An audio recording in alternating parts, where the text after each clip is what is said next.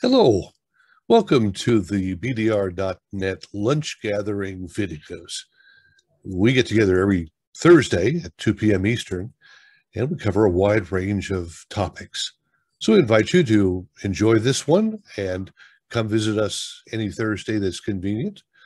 We're at www.thebdr.net. That's thebdr.net.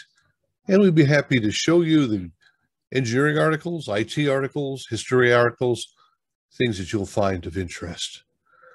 So again, thank you for coming. Enjoy the video. Take care. Today, I am really pleased to have Hank Landsberg back with us. And Hank is not only a manufacturer of some really great equipment that a lot of people have found important or essential in their operation, but Hank was back there at the beginning, or almost the beginning. I'm not going to make it that old, Hank, when automation started to change the way broadcast worked. And remember that we went from a board op and talent to combo, and then in the late 50s, early 60s. Well, we'll let Hank take over here and talk to us about it. And then later on, we got some time for questions, some experiences, some memories. And if you've got some pictures of your automation experience, please pass them along to us. Hank? Okay, well, thank you. And this will be fun. And I can tell here by looking at everybody's picture that I suspect a lot of you will remember a lot of these, the days of antique analog automation. You saw my clock that I had resurrected from the garage this morning, a Gates master clock. So I guess we'll go back. There's a handful of people here who are not as old as me, so I'll give a little bit of background. And I do have a bunch of pictures from my days at Drake-Chenault. I started at Drake-Chenault in, let's see, the spring of '74. But let me go back a little bit before that. FM kind of got its start in the late 50s, early 60s. That's before it was stereo. I forget when stereo came along, early 60s. And yes, I do remember tuners that would not recognize stations that were not broadcasting in stereo. And then they did outlaw that, so that the tuner manufacturers and car radio manufacturers, they could not filter out stations that were still in mono. But in any case, so we had FM just getting started in the early 60s, and in those days listenership was practically nothing. So stations didn't want to invest any money in personnel or programming, and the vast majority of FM stations were owned by broadcasters who already had AM stations. So programming on FM took one of two paths. Either they they simply simulcasted their AM programming, which was probably in mono, or if they didn't want to do that, or if they didn't have an AM station that they could simulcast, they would very often program elevator music, easy listening, dentist office music, whatever. And there were a handful of companies that syndicated that kind of music on reels of tape. And it was really simple because hardly anybody was listening. There was very little advertising. It wasn't really a personality-driven format. It was just wall-to-wall music, and either stations would build a sort of a quasi-automation system themselves out of a couple of reel-to-reel decks, or they would buy something that was really simple usually 2 or 3 reel-to-reel decks in a cart machine, and it would just sit there in the cycle sequence from deck 1, deck 2, deck 3, ID on a cart, deck 1, deck 2, deck 3, ID on a cart, over and over and over. Very simple, nothing to it. Well, and that was fine until somewhere, I think in the late 60s, or maybe early 70s, the FCC decided this is a waste of spectrum to be either duplicating programming that's already on AM. So they basically banned simulcasting.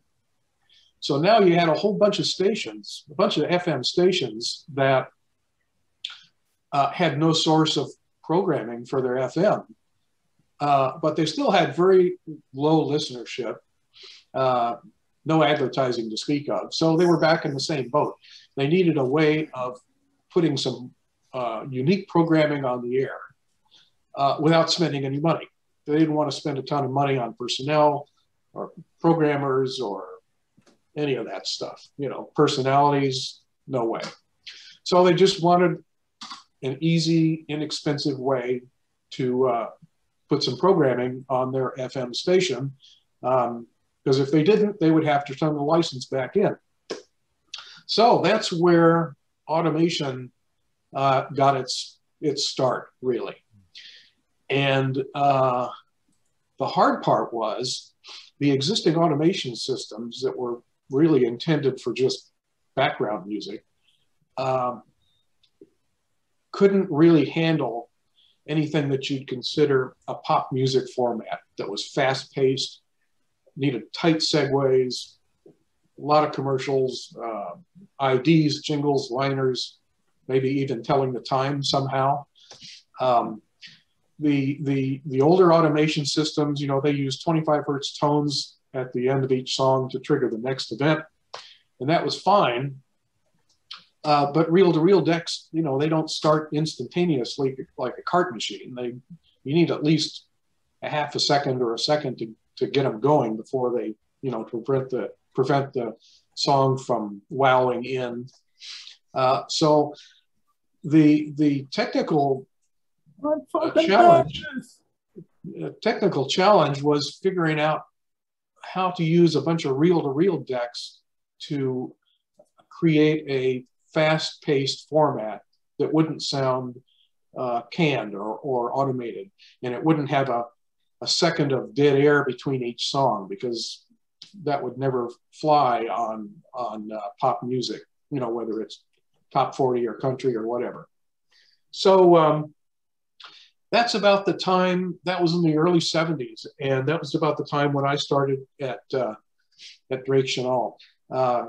Drake-Chenault was one of, I don't know, maybe 7 or 8 programming syndicators. There was TM Productions, Century 21, BPI up in Seattle, Peters Productions down in San Diego, IGM, International Good Music, and a handful of other smaller guys. And at the time, I think we had, maybe 4 formats, top 40, hit parade, oldies, and country. And in 74, let me go to some pictures here. In 74, we had probably, I don't know, maybe 70 or 80 client radio stations. And there were 2 studios. Let's see if I can do this right. Whoops.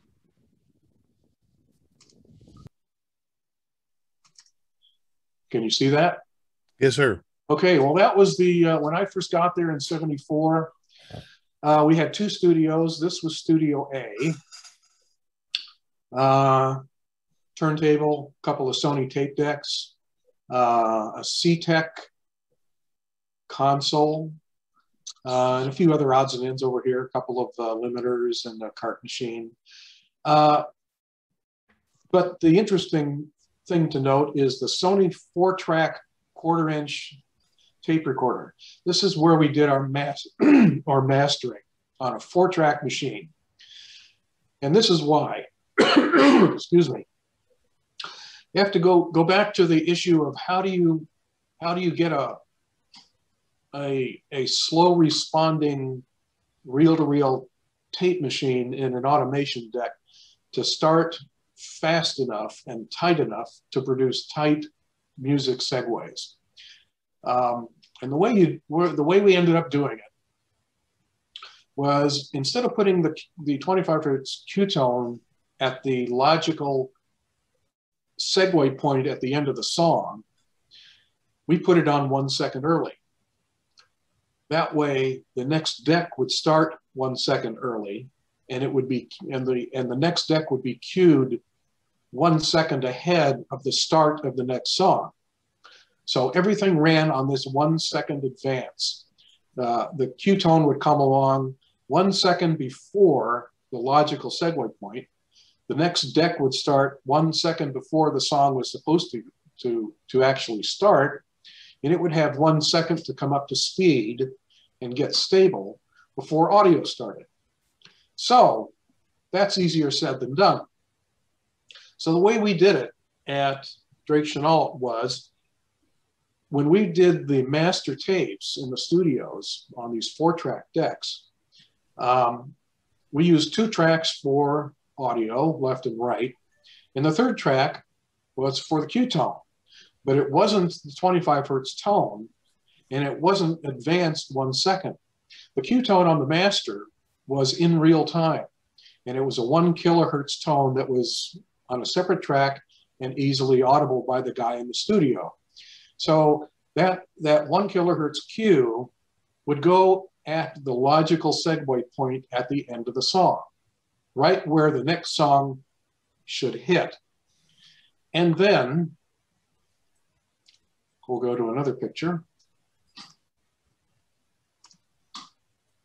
Let's see, let me find my,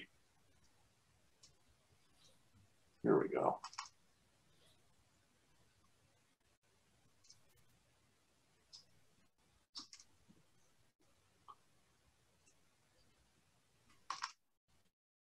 Okay, then we would take that 4-track master and make a copy of it on this kludge. And what you don't see here is the 4-track master playback deck. But hidden down in this middle rack was a thing that sensed that 1 kilohertz real-time Q-tone and essentially stretched it. This whole thing ran tails out. So we would play the master tape backwards, playing from end to beginning. And this thing in the middle would sense the 1 kilohertz Q-tone. When it picked that up, it would trigger a 25 hertz oscillator, which would inject a 25 hertz tone in the left channel audio. When the 1 kilohertz Q-tone went away, which was actually the beginning of the tone because we're playing in tails out here, when that 1 kilohertz tone went away, the 25 hertz oscillator would stay on for 1 second. So it essentially stretched the 25 hertz tone, so it would start exactly 1 second before the 1 kilohertz tone on the master. So that's how we were able to get very accurate 1 second advance on the 25 hertz Q-tones that were on the station copies. Now that thing that I just showed you wasn't made for creating station copies. That system would create a single submaster, which was a duplication master, which was then sent over to Superscope tape duplicating, which is about 10 miles away in San Fernando Valley, and they would make high-speed copies, as many as we needed, you know, whether it was 20 or 50 or 100 or whatever. they would use their high-speed duplicating gear to create copies from our submaster, and those copies are what we would ship out to our client stations.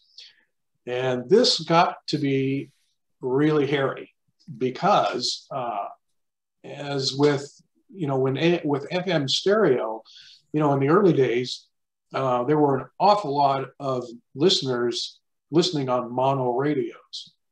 And of course, the scourge of stereo is phase shift between the two channels. And, oh, did I mention that all of our masters were done at 7.5 IPS? And that tape was duplicated onto the submaster, and the submaster was duplicated at high speed onto the station copies. And at 7.5 IPS, it doesn't take much azimuth error to produce some pretty nasty phase shifts between the two channels. And we fought this with Superscope because they really didn't understand how critical this was. So, show you another picture here. So shortly after I got there in about 76, we built our first in-house tape duplicating system. And there it is, built out of a whole bunch of Crown SX722 recorders. Over here on the side, you can see where the 4-track master tape would play back. And this duplicating system had the same arrangement as in that other rack of gear I showed you a few minutes ago. It ran tails out, picked up the 1 kilohertz real-time Q-tone on the master, generated the 25 hertz tone, which was injected into the audio, and it did the stretching thing. So this is where we did our first in-house duplication. And this worked out okay. I learned that these Crown machines looked more precision than they actually were. The transports in them sort of reminded me of something that somebody would build in their garage. So I was underwhelmed, but they worked. And the other nice thing about doing our own in-house duplication was we were now sending 2nd generation copies to the clients instead of 3rd. We eliminated that middle step. And a few years after that, we built an even better in-house tape duplication system using these Technics RS1500s. They're a closed loop tape drive for being what is really a consumer machine. They were extraordinarily well designed and well made. They would hold phase to 15 kilohertz within 20, 30 degrees. I mean, solid as a rock. We had 24 of these machines, and the whole system ran at double speed. The master and the slaves would all run at 15 IPS. So every 45 minutes, we got 24 tape copies. And they were all 2nd generation, very good audio quality, and amazingly good azimuth stability, frequency response, and all that stuff was really good. It was dead flat out to about 15 kilohertz. So we ran the hell out of these machines starting in, let's see, about 1980 for 12 years. These things ran 2 shifts a day, sometimes 3. Ran and ran and ran, and you couldn't kill them. They just keep on running. They're amazing. I'm sure when they designed them, they never thought they'd be used in this kind of an application, but they ended up working out really well. So anyway, that's how we did some of the tape copy production. And then I showed you one of this earlier studios. Here's another picture of one of the original studios, Studio B. And as you probably noticed, there was an awful lot of consumer gear at DC for various reasons. Financial was one of them. This is the studio where the History of Rock and Roll was produced in '78. And the company was growing by leaps and bounds. And it got to the point in about '77 when we just had too much consumer gear, not enough pro gear. The place wasn't reliable enough. We had just a lot of problems that I ended up having to fix and work around and all that stuff. And at some point, I just went to Mr. Chenault and said, you know, if we're going to grow and be reliable and be able to pump these tapes out every week, we got to get serious about rebuilding the place. So I proposed, and at the time we had 5 studios, nearly all of which was built out of consumer hi-fi gear, you know, Sony tape decks and Tascam crappy consoles and all this, you know, sort of mediocre stuff. It's amazing that the end product sounded as good as it did, considering the stuff the gear we were working with. So anyway, to make a long story short, I said we need to build 5 new studios, and they need to be pro gear, you know, built from the ground up to be used and abused 24/7 without falling apart. So that's the project that we started in '78. And we built 5 studios. It took a couple of years because we kind of did them piece by piece, or, you know, one studio at a time. I'll show you a few other pictures. When it came to picking an audio console for the studios, that was a real issue because we were kind of like a radio station, but not really. And we were kind of like a recording studio, but not really. We were a little bit of both. So to make a long story short, I ended up designing the consoles, and we built them from scratch. Here's a picture of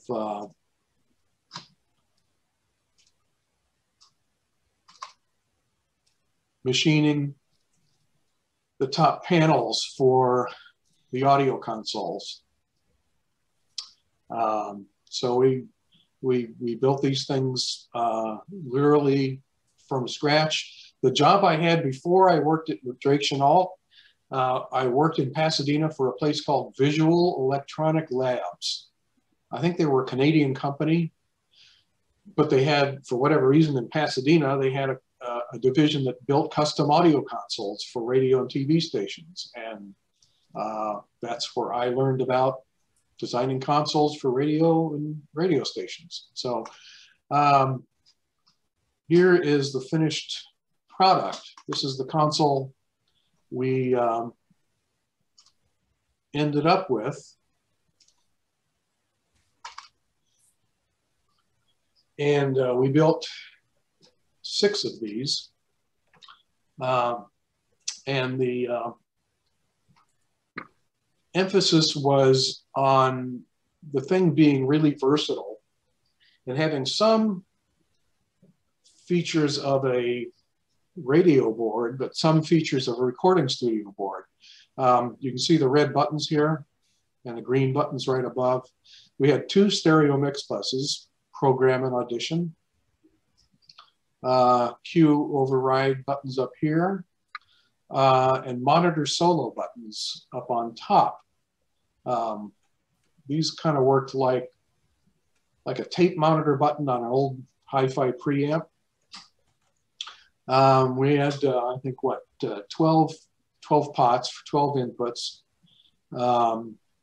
Couple of aux sends for headphone audio mix and reverb, because we occasionally used reverb, and a few other odds and ends on here.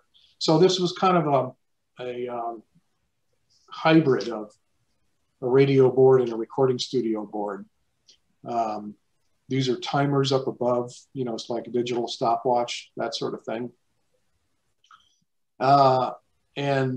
So anyway, this is the console that we used. And what's on the far right-hand side up in the panel that's got various knobs on it? Oh, that was monitor stuff, monitor level and monitor select and intercom, things like that. So now let's take a look at the studios. Let's see here.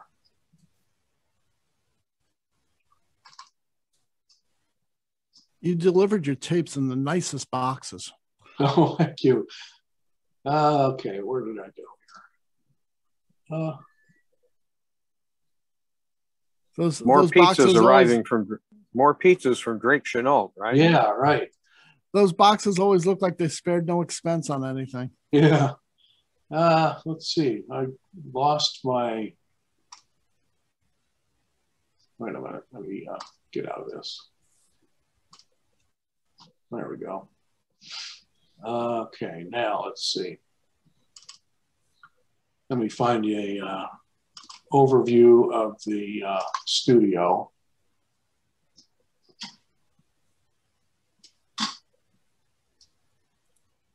Now this picture will work good.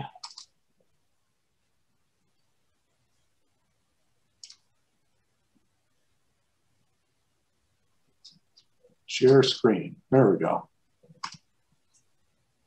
Okay, so this was the new studios. Big upgrade from the mess that we had before.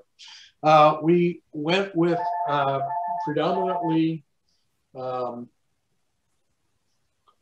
MCI tape recorders, and we ordered these machines as 3-track machines with custom heads that I had made by Nortronics. We stayed with 1/4-inch tape, but we had some custom heads made that were essentially the same as a standard 2-track head, except with a really skinny Q track in the middle of what would normally be the guard band. So the master recorders in each studio were 3-track machines with these custom 3-track heads. So we had usually 2 master recorders, these 2 here, console in the middle, usually another 2-track MCI over here that they'd use for voice tracks. When it came to the turntables, and of course all the music came off of vinyl in those days, so we really went to great extremes to get really good audio off the vinyl. Let me show you another picture of what we used for the turntables. There we go.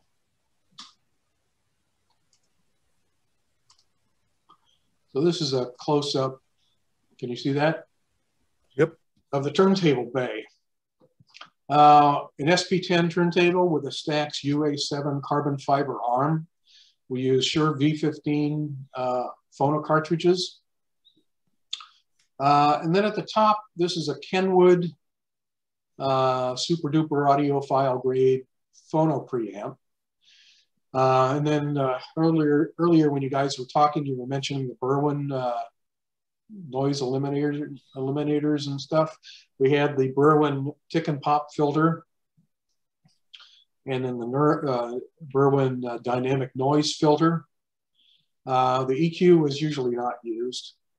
One thing that we did do that was kind of unique is, and you can't really see it, but there's a knob here that is for a thing called a low frequency crossover.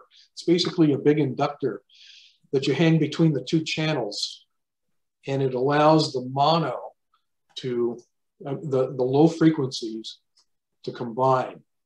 And the reason for that was the floors in this building were weak, and they would vibrate when people walked by the studio. And that would create all kinds of rumble and noise and stuff. So instead of just rolling off the low end, I put in these low frequency crossovers so that it would mono out the bass below about 100 hertz or 150 hertz. And that would effectively cancel out the low frequency vibration without getting rid of the bass in the music. So that was another one of our tricks of the trade. Then the other critical thing about producing automation tapes is the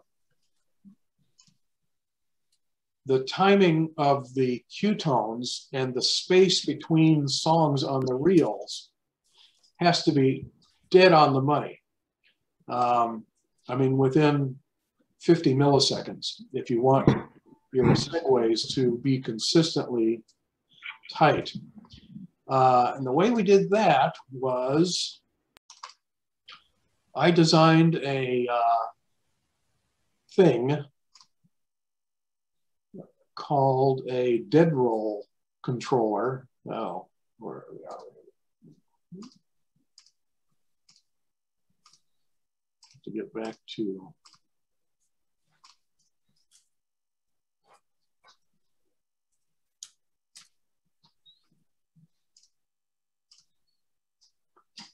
now my Zoom icon has disappeared.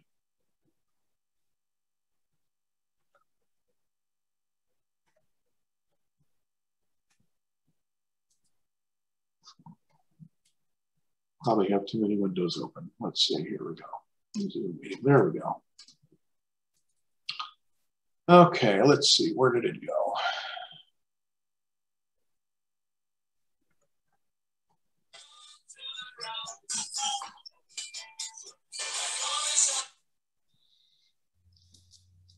There. Okay, can you see that?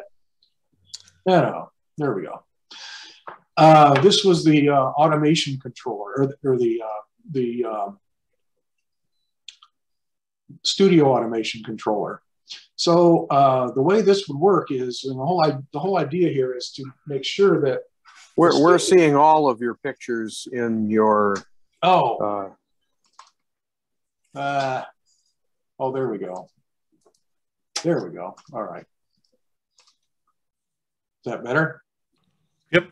You just not see very big though. Okay, yeah, it's not very big. Anyway, it's not much to look at. Anyway, the idea here was to make sure that there was exactly 3 seconds of tape, blank tape, between the end of one song and the beginning of the next. So the way that was done is the guy in the studio would cue up the record to the beginning of audio, and then he would cue the master tape about 5 seconds before the end of the previous song on the reel, and hit one button, and everything would start. The master would start playing back.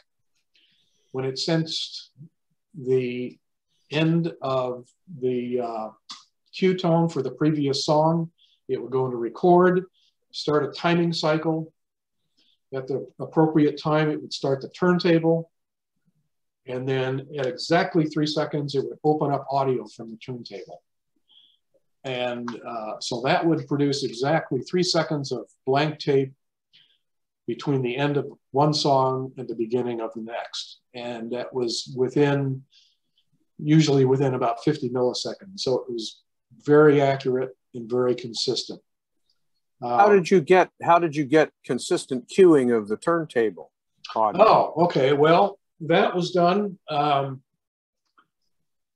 guy would cue up, the record, cue the record to the beginning of audio, and then back it up by exactly whatever the distance was, 2 inches or 3 inches, whatever there were marks on the turntable, he would back it up and then turn the audio off. The turntable audio was controlled, okay? And by setting accurate timing on when the turntable would start and when the audio would open up, that's how we got that exact timing. So just as the beginning of the song hit the stylus, that's when audio from the turntable would be turned on. And those Shure V15 cartridges could be backed. Yeah, like they that could. Without breaking them. Wow. Yeah, believe it or not, yeah, you could, as long as you were, pretty careful. Those things were more rugged than you might think. But yeah, that's how we did that. Let's see. Let me take another quick look at my photos, see what else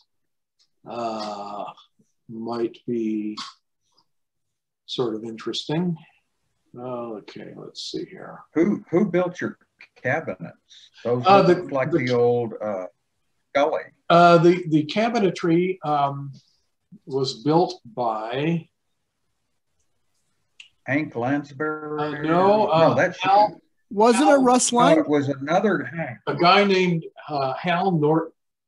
He was an LA guy who built a lot of cabinetry for a lot of radio stations. Stuck with Norton. That was the name of the company, or the two guys.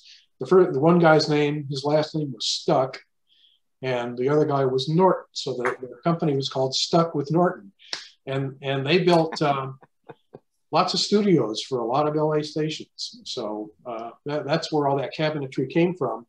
The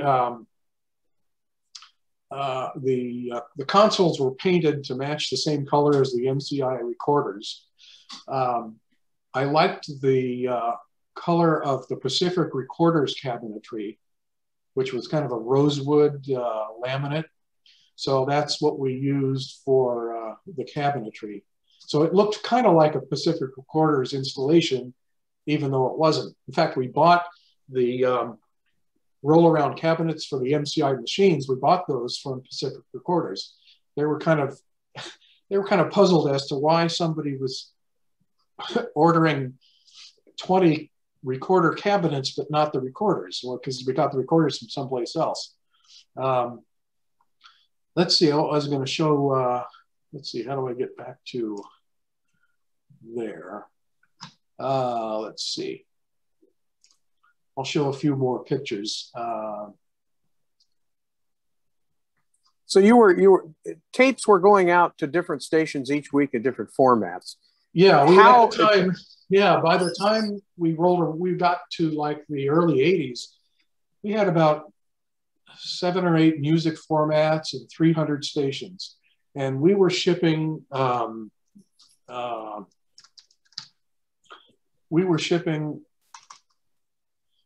almost 1,000 reels a week, 1,000 10-inch reels of tape per week.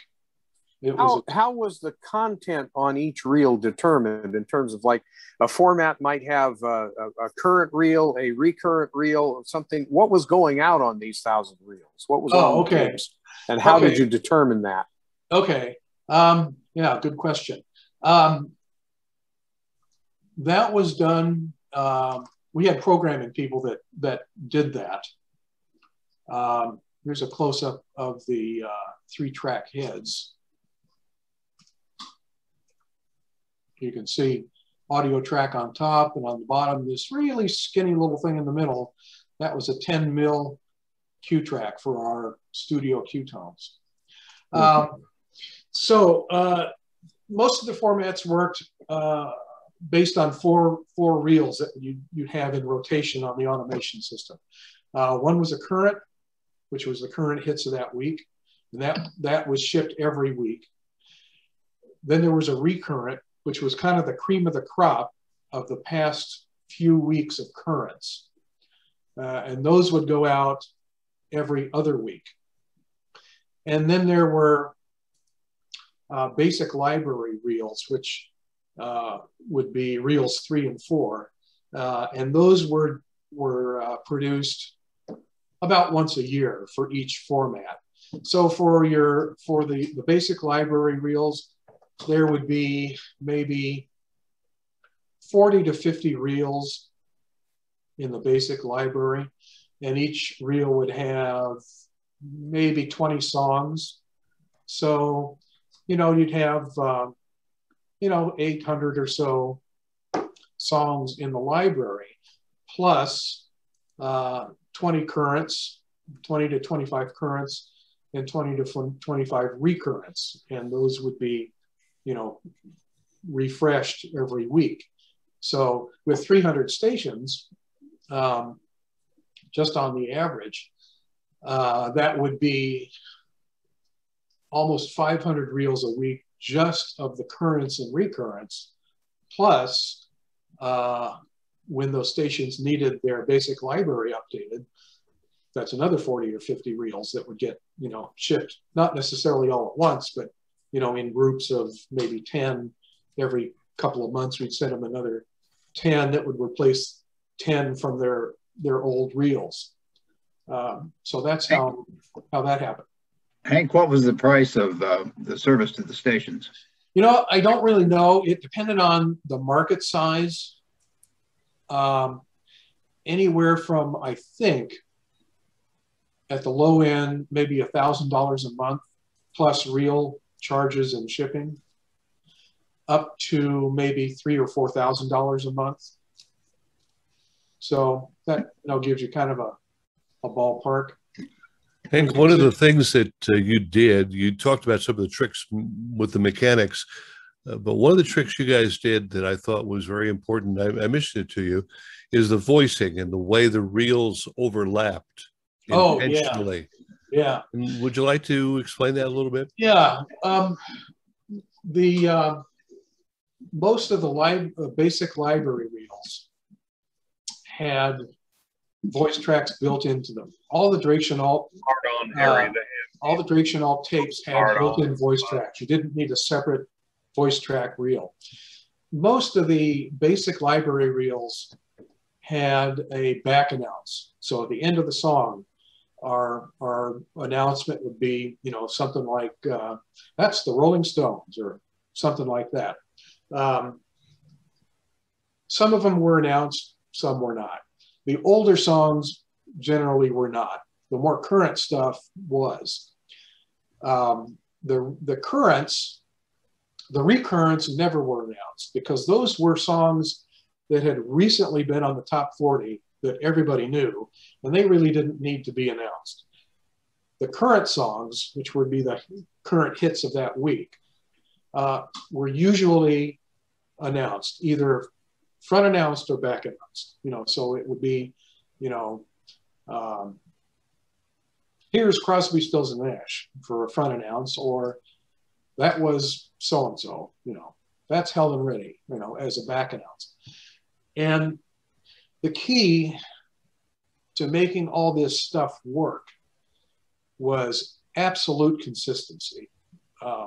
Levels, EQ, phase, timing, cue tone placement. I mean, if you're making your own automation tapes for your own station, it's not a big deal.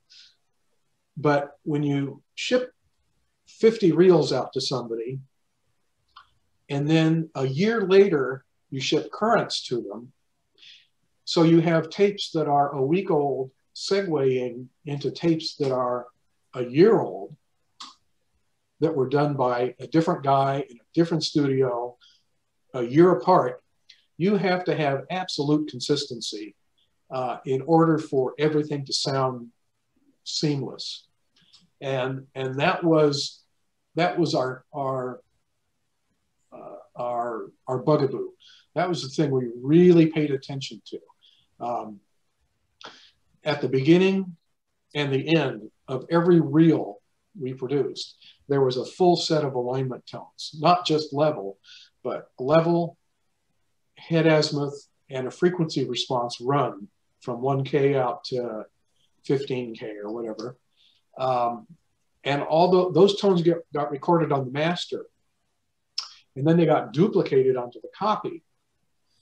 And every copy that came off the duplicating system, let me show you here. Where did it go? There we go.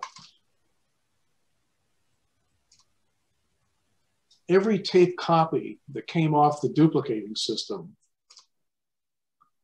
was checked on this QC deck.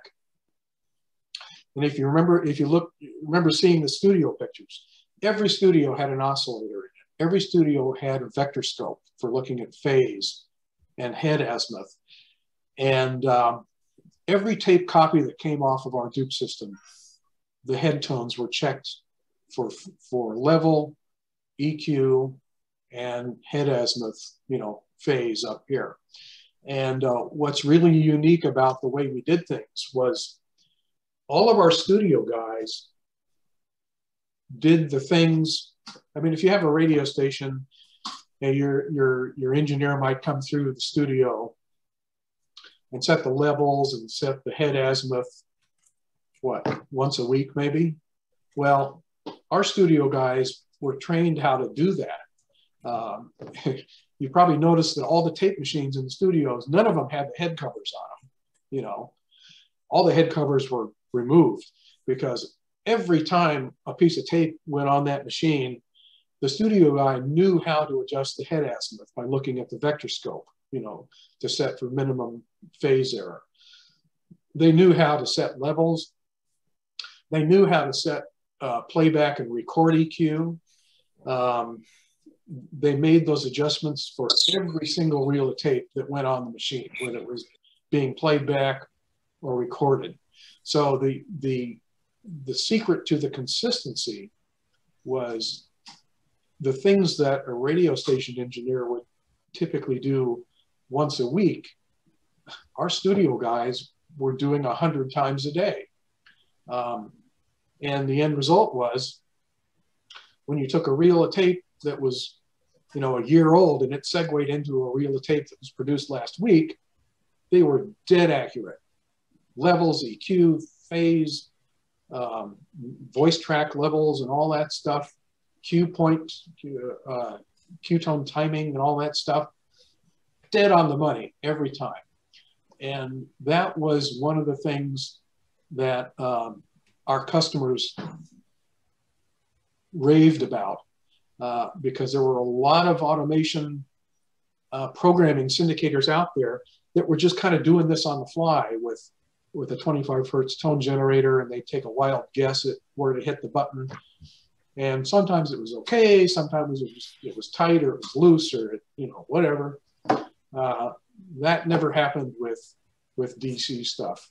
The tapes that we sent, that we turned out, the place ran like a really finely tuned watch. It was a factory.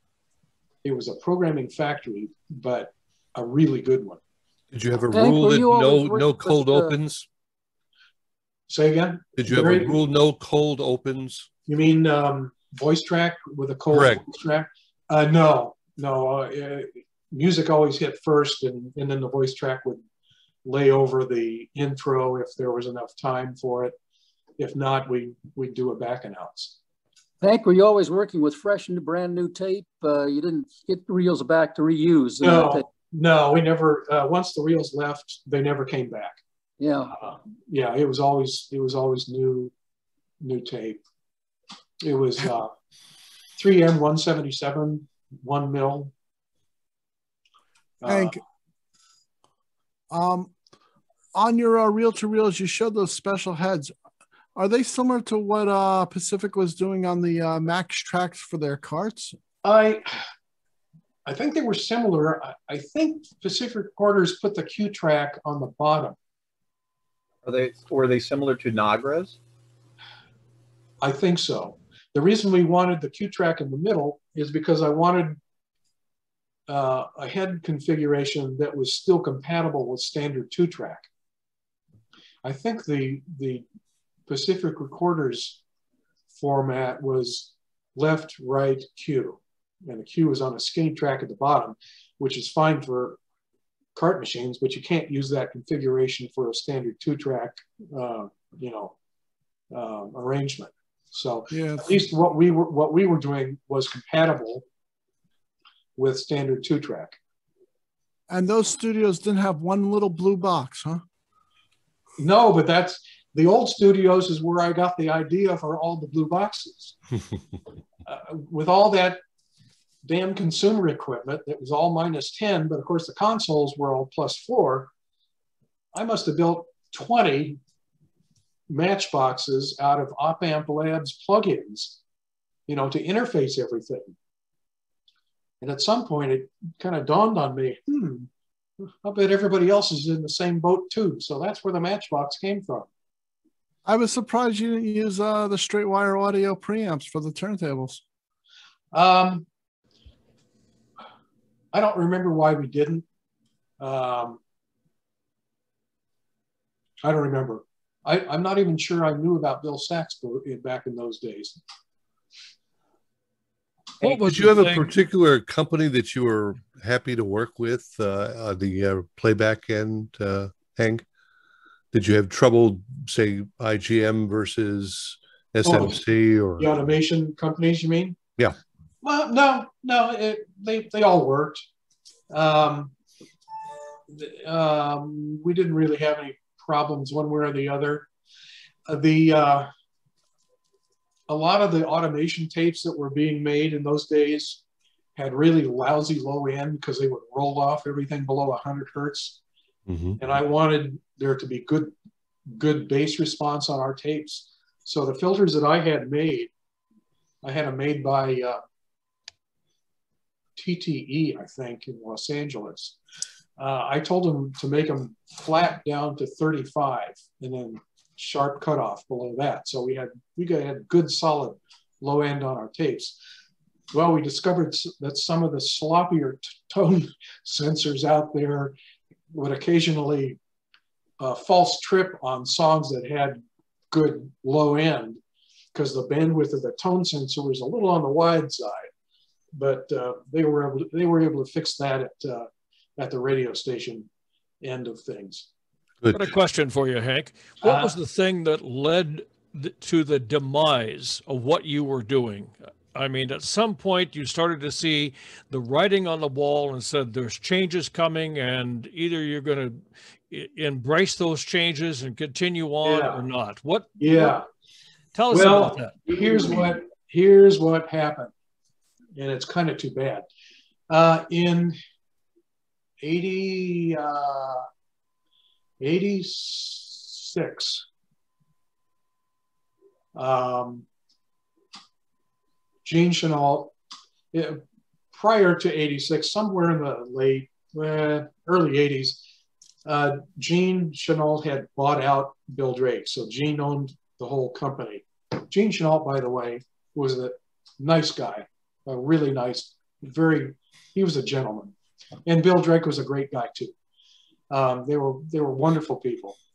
In 86, Gene sold the company to somebody, and I don't remember his name, Wagon Train Enterprises out of Albuquerque.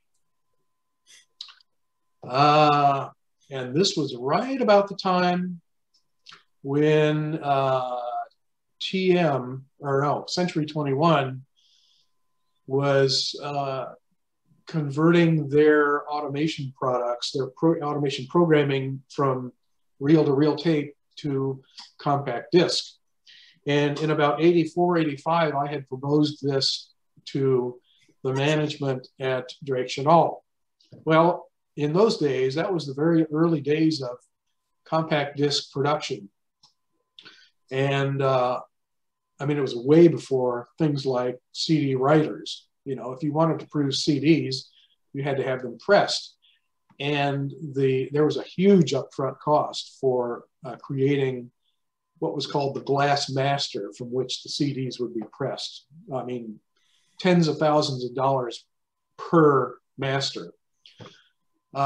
So at the time, the management at Drake-Chenault wasn't interested. And then in '86, they sold the company to Wagon Train. Wagon Train moved the whole shebang to Albuquerque. Some DC people went with them. Many did not. I did not, even though I stayed on as sort of a long distance consultant guy.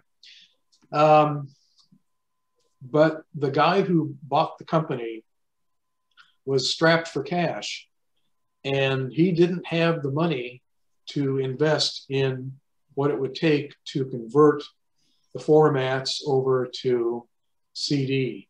And the other thing that was coming on real strong in those days was satellite programming.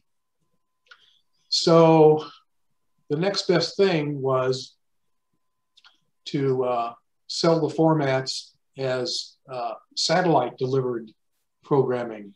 But again, in those days, satellite uplink time cost a fortune, and they didn't have the cash for that. So what they did was they partnered with Jones Intercable, a cable TV company out of Denver. So they basically sold part of the company, or gave part of the company to Jones in exchange for free satellite uplink time. And some of the formats converted to satellite delivery. And in the meantime, TM Productions was bailing out of the tape business. So Drake-Chenault bought the TM tape clients. Same thing happened with Century 21. Drake-Chenault bought the remaining tape clients of Century 21. So now Drake-Chenault was hanging on with tape clients and satellite. But every month that went by, more and more of those tape clients went away. They either went to CD delivered programming or satellite. So that market just shrank. Pretty soon there was nothing left of it. And at some point, all that was left of Drake-Chenault was producing programming for Jones Intercable. And I think what happened somewhere along the line is BPI up in Seattle, Broadcast Programming International, bought what was left of the tape clients from Drake-Chenault. Drake-Chenault continued to exist, supplying programming for Jones, and that went on for a few years, and then it just ended. So that's and John Tyler started Satellite Music Network. Yeah. And then satellites took off after that, and then it wasn't too much, long after that when hard drive storage became a possibility, and of course today you can get free software and a $500 PC or a laptop and do all the things we were doing back in the 70s that required, $50,000 worth of automation equipment and weekly tapes and weekly, updates. Sony jukebox. Yeah, you can do it so easily these days. The most I'm sure you all remember how we did time and outs. Time and outs carts with automation. Mm-hmm. 2 carts, one for even, one for odd. It worked until they got out of sync, but hey, these are carts. That's what happens. It's amazing when I look back. It's amazing that we were able to do what we did with tapes and carts and relays and stepper switches and and I mean we didn't even have PCs. So if you had an automation like a Shaver 903 or something that was pretty advanced, they had to build a computer from scratch with their own operating system. Yeah, there it all is. You know, like I say, it's amazing that the manufacturers were able to make this stuff work, and the programming people like us were able to produce programming that sounded good on the air. The Drake-Chenault stations typically were medium and small market. We were never in LA or San Francisco or New York. You know, we were for medium and small market stations. But if the station was on its toes and they kept things, you know, properly tweaked up and aligned and, you know, working right, our formats really sounded good, and our stations were consistently #1 rated stations in their market. So what we were doing worked really well, and it was really cost effective for the station. You know, for a couple $1,000s a month, you had what sounded like big time radio, you know, major market radio on a small station that was fairly easy to manage. Yes, the gate's 55. As long as it didn't screw itself into the basement. or up to the ceiling. Yes, it was the elevator from hell. Or get your hand in the wrong place while it was doing it. I remember seeing some of those at KCTC in Sacramento. They had Gates 55s, and then I think they had upgraded the entire system to a Harris 9000 and added go-karts and other things to that system. That was an interesting format to hear. I saw KCTC in 82 or 83. They had one of, I think, 3 temperature announcers in addition to the time announcer. Yeah. Yeah. Go ahead, Dave. It worked well if you were incrementing the temperature up during the day or down at night, but it would have a sample and hold circuit. This is your temperature, would charge a cap that much, and it had to match a voltage from the cart, which was set by an increasingly long Q tone. So it would have to wear out the cart to get back around to the temperature you had. Oh boy. Rube Goldberg would be proud. I program there in Dallas got into the console. One of our groups today is another veteran, just like Hank, and I want to give Clay a chance to talk about his time at IGM. No, I did not work at IGM. Oh, I thought somebody said you did. They lied. No. I inherited a system that was made by IGM at KMO in Tacoma in 1966. And it was a Shaver 800. Oh, I can tell you war stories about that machine. 4 racks of, oh my gosh. And it was kind of interesting. The story I love to tell about this is that the owner of the station read the contract, and it said if he'd stopped making payments, that IGM would repossess the equipment. And so what he did is he stopped making payments.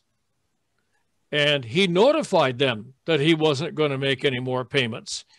And so he instructed me one day to load those 4 racks of equipment, and I put it in the back of a van, and I drove from Tacoma to Bellingham, went up to the loading dock of IGM, and I says, I've got some equipment here for you. And that was my first meeting with Irv Law, who later became BSW, as you all know. But that was an interesting machine. I can tell you lots of stories about keeping that thing going. But I did not work for IGM. That was my IGM experience. What you got here, Hank? Well, this is when I built the consoles for Drake-Chenault. A funny thing happened. I had enough spare parts left over to build one for myself. So that's what you're seeing here. And yes, this is my license plate. That's the real deal. So if you ever see somebody in Southern California with this license plate, you'll know it's me. Cool. I think your left channel is about a tenth of a dB hot. Yeah. A question about the heads that you had built. And somebody had mentioned Nagra heads, and I forget what the degree of azimuth change is, but that center track head that records the sync track on the Nagra is at an angle relative to what the two audio carrying heads are, or azimuth is. Did you have them slanted in such a way to minimize crosstalk between the Q tones and such?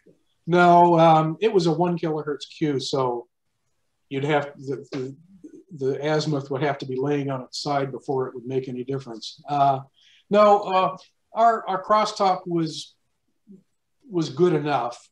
We recorded that Q tone at about -20 because that would keep it from creeping into the audio channels. But it was standard, the same azimuth as the other stuff.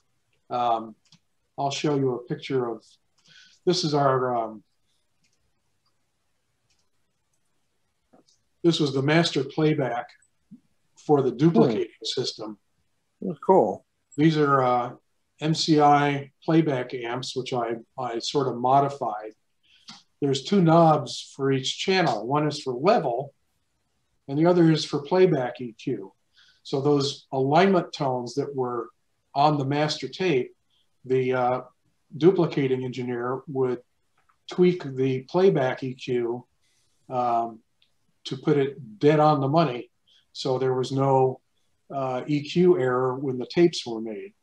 And then down here, this is the scope selector. This is a vector scope to look at head azimuth. And there were 24 Technics slave recorders split into 2 groups of 12. So the duplicating guy could switch this thing around and look at the playback of every Technics deck before duplicating actually started. So what he would do is first he'd put the scope in master, and he'd tweak the head alignment on the master to that particular tape. And then he'd hit the start button here, set the mode selector to 700 hertz, and that would squirt a 700 hertz tone into all the decks. And he would visually scan the meters on all the decks to be sure everything was recording at 0. Then he'd switch it over to 10 kilohertz, and then switch this over to slave and look at the playback azimuth of every slave to be sure it was within, 20 degrees or so at 10 kilohertz. Actually 20 kilohertz, because it was running at double speed. And once everything was tweaked, playback azimuth, record azimuth, playback EQ, levels, everything, then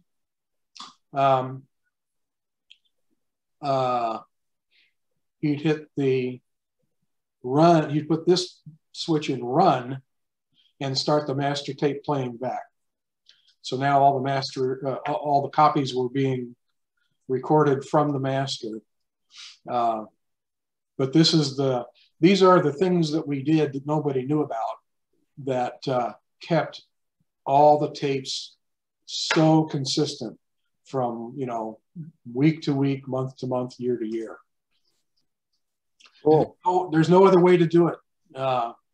Just because, you can take, there's another trick I'll mention. I don't have a photo of this. Well, maybe I do. Whatever. When we, back in the days when we were sending masters over to Superscope for high-speed duplication, we discovered that quarter-inch tape, it's not exactly a quarter-inch. It's pretty close to a quarter-inch. It's at the bottom end, it's 0.0244, and at the top end, it's 0.0247. So you got about a 3 to 4 mil window there. Well, we discovered that we would have better luck and better phase stability on the copies if we used fat tape for the master. So I would take a box of pancakes and a micrometer. I thought I had a picture of that. Let me see if I can. I'm not going to look now. I had a micrometer, a machinist micrometer, you know, the one that has a knurled thing at one end. And I would go through a box of pancakes and screen out the ones that measured 0247 to 02475. And those are the ones that we use to make submasters that were sent for high-speed duplication. Who would have thunk, you know? Hank, when you say high speed, are you talking 7.5 master to 15 or 30 IPS? No, these were running at, they would usually run at 8 times normal speed. So the master and the slave were both running at 60 IPS. That's typically what they ran at. Of course, it's very wideband electronics, so frequency response is not a problem. And the tape bias is up at around a megahertz or something like that. But it's hard to keep an eye on things when things are flying past at 8 times normal speed. And of course, that was another generation. Those Superscope copies were 2 generations down from the master. When we did our own in-house duplication, it was only 1 generation down from the master. So, you know, that helped. So Hank, how did you minimize print through on those 1 mil tapes? You can't, but it wasn't a problem. We never had any print through issues. The only time you heard print through was in the dead tape between songs, but you never heard that on the air. And print through is relative. No matter what level you record at, the print through is the same. So, but we never had any print through issues. Did you do any kind of an equalization adjustment to anticipate generation loss? Nope. We kept everything dead flat. Everything from the phono cartridge to the client copy was flat as a pancake. We didn't have any internal house EQ. Once we went to the MCI mastering recorders, we had better headroom than we did in the old Sony stuff. So there was no limiting, no compression. Whatever was on the vinyl, that's what we put on the tape, on the client copy, pretty much virgin. We didn't mess around with, you know, jacking up the high end or doing anything like that. So everything, because again, you know, once you start doing that and you've got, you know, 6 different engineers doing it, they all have different ears. So you can't let that get into the system.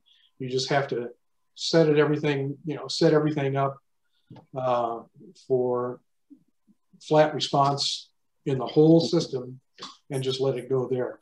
My memory might be tricking me, but it seems to me that part of the reason for the tails out was to reduce print through and also to improve the attack of the audio when it was beginning. Tails out doesn't do anything for print through, but it, like you say, it does help a little bit with leading, going forwards, leading transients, because they become trailing transients when you're duplicating. And of course, also that way the copies come up heads out without having to be rewound. It also takes better care of the tape in storage because you rewind it fast and you play it smoothly, neatly back onto the other hub, so it stores the edges don't get damaged. Yeah. And if I'm not mistaken, print through, because if you're rewinding really fast, that's when you run the risk of print through, because the tape is tighter than possible, so the magnetism can transfer. What is the forgive my ignorance, what was the difference between the Drake-Chenault system and the Schulke system? What was the Schulke system? I don't know. Schulke is what became Bonneville and so forth later on. You mean as far as elevator music and all that stuff? I'm sorry? I don't know. I was never familiar with what they were doing or how they were doing it. Yeah, with Schulke, it was all about real big. Yeah, it was all about beautiful music. So they didn't mind the heartbeat pause between things, but they wanted it absolutely. Irv Joel wanted that absolutely consistent. But I think the pre-roll on their reels, it was less than a second, but it wasn't having to seg with anything. It was just you needed to control. It had to be uniform, so the pause was correct. We had at one point about 83. Schulke was sending Irv around. If you paid his airfare, he would come and see you. He visited us in Lubbock at KTEZ. Very nice man, and he knew a lot of stuff we didn't. We were just children. I mean, we were learning to build better amplifiers and turning these things in for grades at Texas Tech. We'd never seen a wow and flutter analyzer. We'd record a tone and then reference it to the oscillator that made it to see, can we watch this on the scope and make it wobble less? That's it's not the same thing. But Irv took apart one of our Scully 270s. Now, looks at some bearings and it's like, what cotton gin did these come out of? So I have a question. I was a long-term friend of Irv, so I can relate with him saying that stuff. Go ahead. So how did you deal with tape formulation and bias adjustment? Well, again, that's why every studio had an oscillator in it.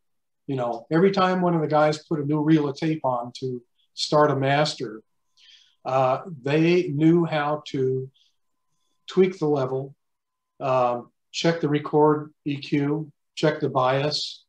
They knew how to, put the oscillator on at 10 kilohertz, turn the bias up until it peaked, and then it fell back a couple of dB, and then adjust the record EQ until it matched. Oh, the other trick we did was alignment tapes. We had a magnetic reference lab make custom alignment tapes for us because we've discovered that Scotch 177 1 mil tape going through a machine would often behave differently than the 1.5 mil back-coated tape that was used for alignment tapes. So to get rid of another potential problem, we had Jay McKnight up at MRL record custom alignment tapes for us, and those were sent out to our client stations, and they were recorded on the same tape stock that we used for the client copies. And the studio, the Drake-Chenault studios, they had those alignment tapes. So those were identical to what the stations had because they came off the same pancake of tape. Before anybody would put a reel of tape on a machine, they would run the alignment tape through it first and set playback level, playback EQ, and playback azimuth, phase. And it was the same, we would have 500 alignment tapes recorded on a 10-inch reel. And every studio would get one. We would replace them about once a week. And then every client would get one. They were short, they only had half a dozen tones on them. So, each alignment tape only ran about 2 minutes. So on a 10-inch reel, 1 mil tape, there were dozens of these things. So we would, that was another trick of the trade. And you were degaussing between? Say again? You were degaussing heads? No, we never degaussed the heads. That's kind of I think that's a myth. I don't know that I've never seen any improvement of anybody degaussing heads, especially with pro gear, because when a pro recorder goes out of record mode, and you hit the stop button, it doesn't cut off the bias like that. It ramps it down. So essentially, every time you push the stop button, it's degaussing the heads. So you never had to degauss the guides or anything on the deck? No, because they're non-magnetic. Those are all stainless steel.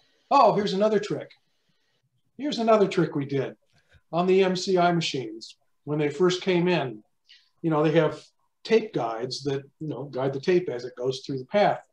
Well, when we first started using those things, we were noticing a fair amount of azimuth creep. You know, you could put a 15 kilohertz tone on there and it would look like this, and then it would kind of wobble around. So I started looking real close at the tape going over the heads, and sure enough, it was doing this just a little bit. So I got my trusty micrometer out, and sure enough, MCI had machined the tape guides a little on the wide side. They were set to about 0.252. And we knew that tape was never more than 0.247. So I pulled those things out, gave them to a machinist, and told him, here, make something that's just like this, but instead of having the gap be, you know, 0.255 or whatever it was, bring it down to like 2.485. You know, that'll be really tight. And when we swapped the guides out of the MCIs, dead on the money.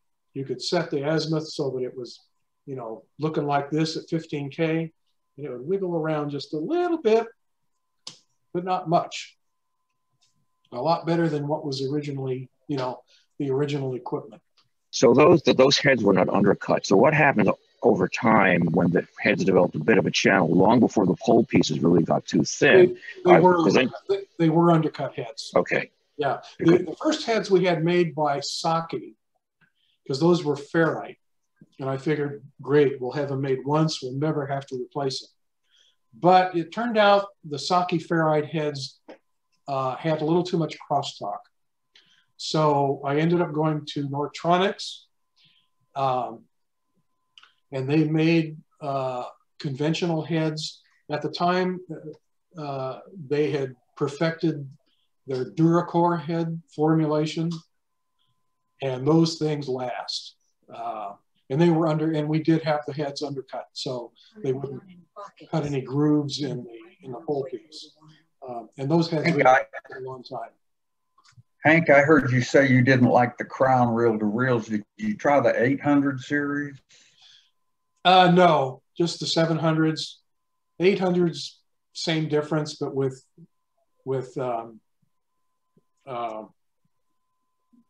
logic, what I called motion sickness. Yeah.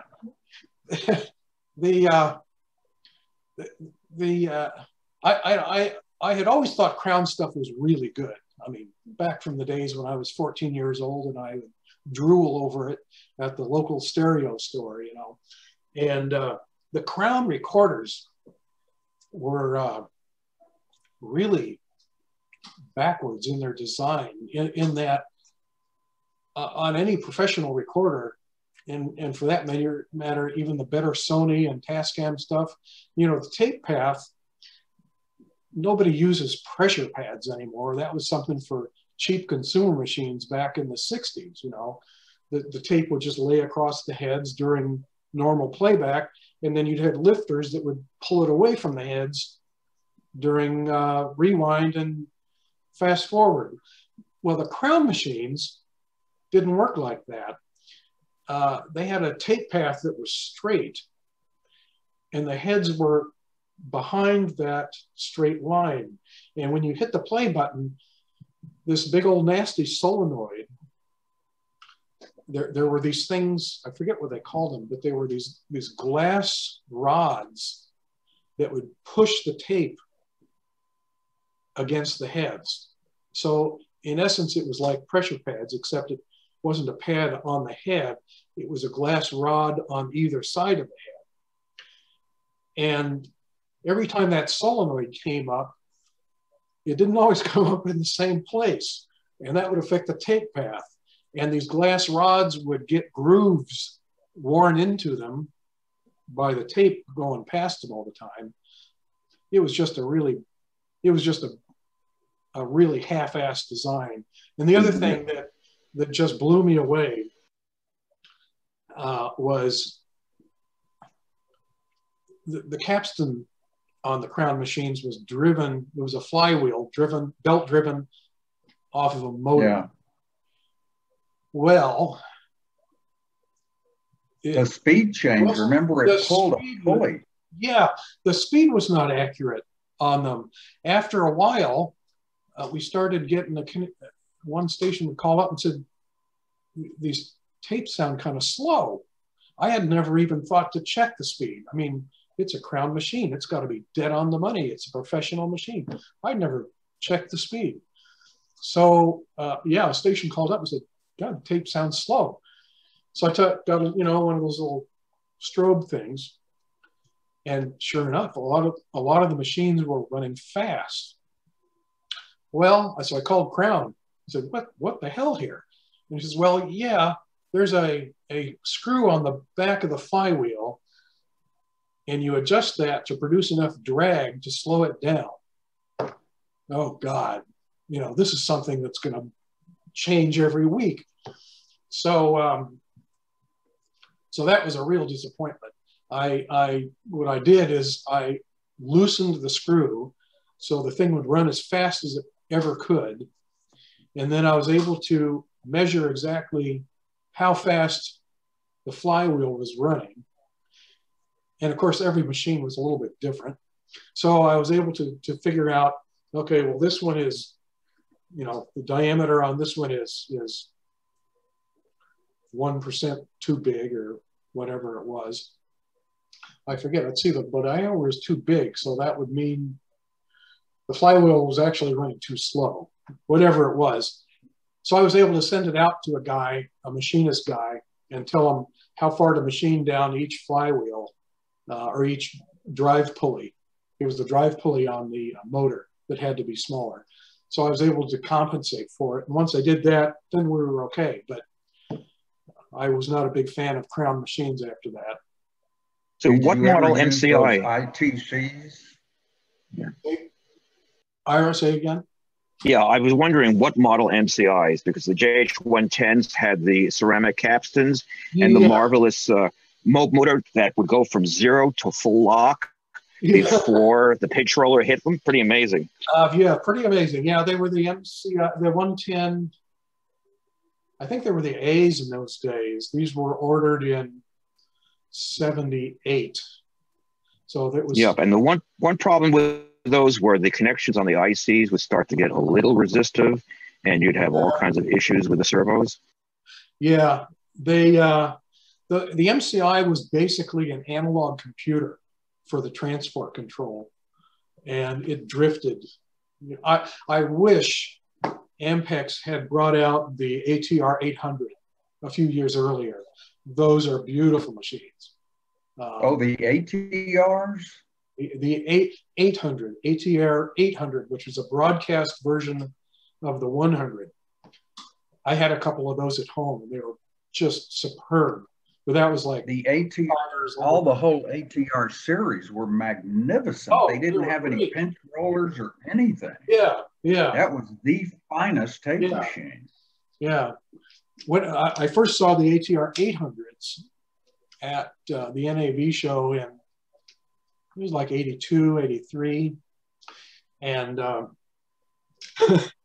the sales guy for Ampex, when Ampex had a booth, he said, well, these were designed by Ampex, but they're actually manufactured in Japan by TIAC. Right. So being a smartass, I said, oh, so these are really a Tampex. He was not amused. But, did you ever use the ITC 750s and 850s? They were junk. Yeah. They had the same problem as the early MCI transports. They had no slack in the tape path, so that makes them really dangerous, because when you go from play to stop or rewind to stop or whatever, it's not a smooth transition, and you need a little bit of give in the tape path, which is normally provided by an idler, a moving idler on on the left side usually. Ampex 440s had it. Studers have it.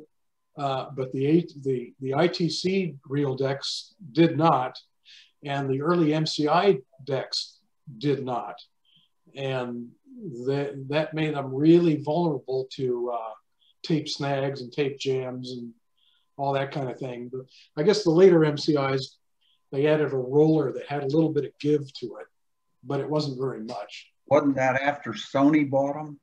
Yeah, yeah, yeah. The Japanese knew how to do that stuff. Yeah. Yeah, they, you